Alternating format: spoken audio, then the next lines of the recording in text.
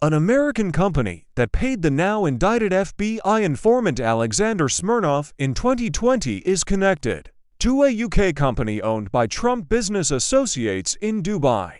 According to business filings and court documents, Smirnov is now accused of lying to the FBI about Hunter Biden and his father, President Joe Biden, alleging that they engaged in a bribery scheme with executives at the Ukrainian energy company Burisma.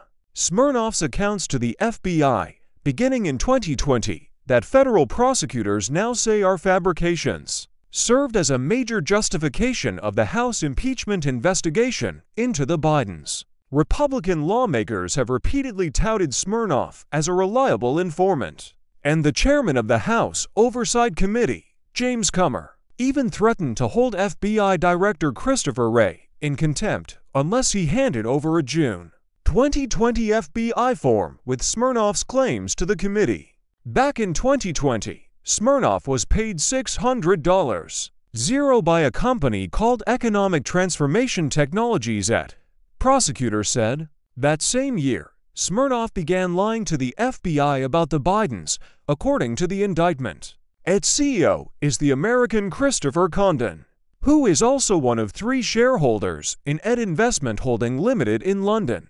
Other shareholders in the UK include Pakistani-American investor Shahul Khan and Farooq Arjomand, a former chairman and current board member of Damag Properties in Dubai, who is also listed as an advisor on its American website. Last month, Smirnov was charged with lying to the FBI and is being held without bail. Prosecutors argued he posed a flight risk because of his contacts with Russian officials in the Middle East and access to millions of dollars. Smirnov's indictment alleged that the facts in a document known as a 1023 and other statements made to his FBI handler beginning in 2020 and continuing until December 2023 were factually impossible.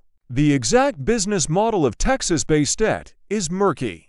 Its mission statement reads in part, "ET set up the chessboard to bring in top-notch executives from those sectors to help implement its vision of love and social impact to improve the quality of human existence through the application of new age technologies." The current CEO, Condon, is a California man who has been involved in several civil lawsuits, including a civil RICO case in 2010 that he won on appeal. Condon's official biography says he is a former professional tennis player, financial advisor, and currently is an entrepreneur focused on social impact projects, public-private partnerships, and creating smart communities that benefit both individuals and governments. Condon, Arjomand, and Khan registered at Investment Holding Limited in the UK on the 6th of March 2020.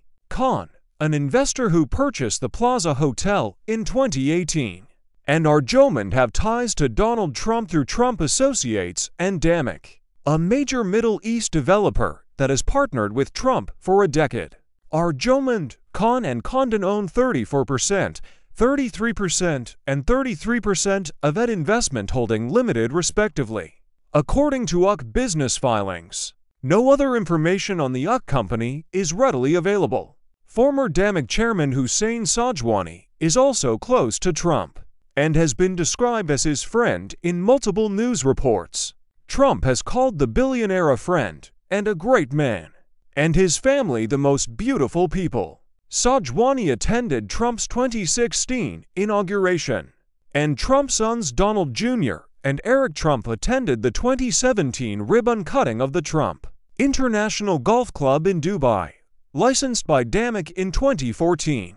Sajwani and his family also attended a party in 2017 at Mar-a-Lago. Trump's sons would go on to attend Sajwani's daughter's wedding in 2018. In 2017 FAQ filings, Trump disclosed making up to $5 million from the Damag licensing deal, but said he would no longer do personal business deals when he became president. The two continued at least talking business into his presidency, however. According to multiple reports, Hussein, Damag, a friend of mine, a great guy.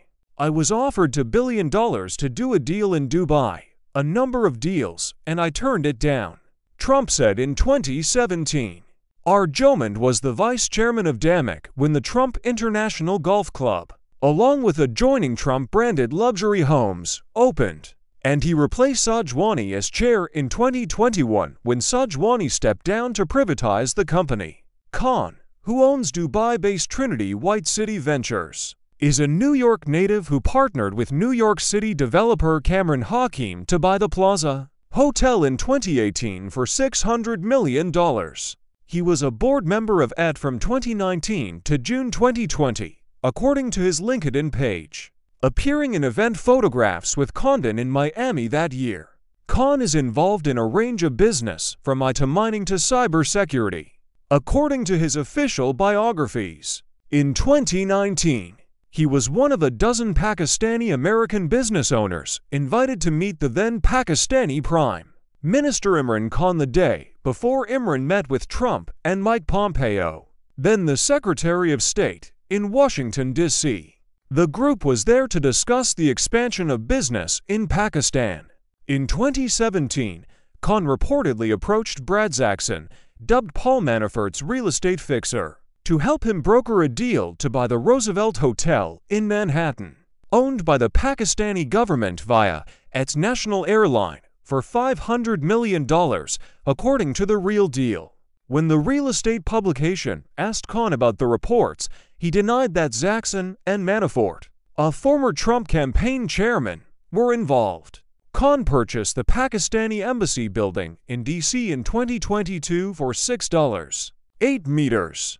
Khan is also CEO of Burtech Acquisition Group, a blank check company or public shell company. Patrick Orlando, listed as a special advisor and shareholder of Burtech in 2021, was the CEO and chair of Digital World, another blank check company, from September 2021 to March 2023, when it began a merger with Trump Media Technology Group in 2021. It was held up by an SEC investigation until given the green light last month.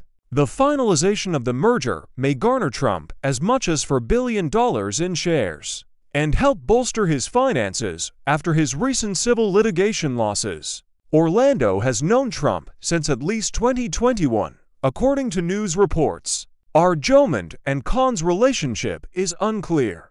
Arjomand, a former HSBC banker from the United Arab Emirates, also invests in hospitality businesses, including the celebrity Wahlberg Brothers restaurant chain Wahlburgers, and owns a coffee company called Reborn Coffee. Ed Investment Holding Limited was dissolved in 2021. Condon and Arjomand also registered a company called Atlas Up Group Limited the same day they registered the UCAT, now dissolved. The American ET, then called Pandora Venture Capital Corp., was first registered in Florida in 2014 by Wisconsin resident Boris Naflish. According to Florida business filings, Ukrainian-American Naflish is the ex-husband of Smirnov's current partner, according to a Wall Street Journal report, which also claimed Naflish stayed close to his ex, Diana Lavernyuk, and Smirnov after the divorce. Smirnov, born in Ukraine, lived in Israel before coming to the US in 2006. Pandora changed its name to Skylab in 2017.